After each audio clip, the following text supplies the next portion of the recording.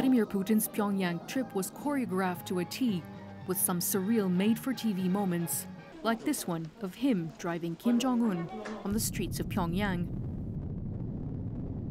Earlier, Kim Il-sung Square at the heart of the North Korean capital was buzzing with crowds and color, as the two globally isolated leaders reveled in each other's company and what Mr. Kim described as a new level of alliance.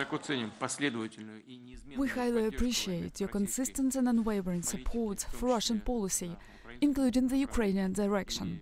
I mean our fight against the hegemonic imperialist policy imposed for decades by the United States and its satellites.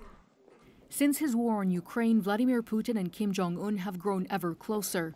Now they've signed a defense agreement that calls for mutual assistance in the event of aggression against either side, a move that will no doubt deepen Washington's anxieties. I have no doubt that this powerful treaty signed between our two countries will be very constructive and will be a driving force in the creation of a new multinational world, free from domination, hegemony and unilateral authority.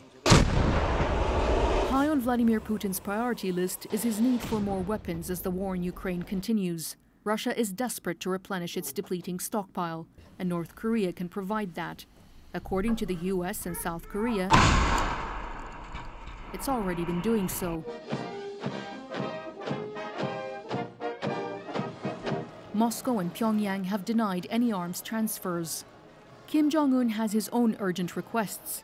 His country, which has been heavily sanctioned for years, is struggling and needs money, fuel, food, and other forms of aid. Kim Jong-un and Vladimir Putin have been pressured by the West and shunned by the world. They know there are limitations to what their pariah states can realistically offer each other. But for them, this deepening relationship means they haven't yet run out of options. Shaima Khalil, BBC News, Seoul.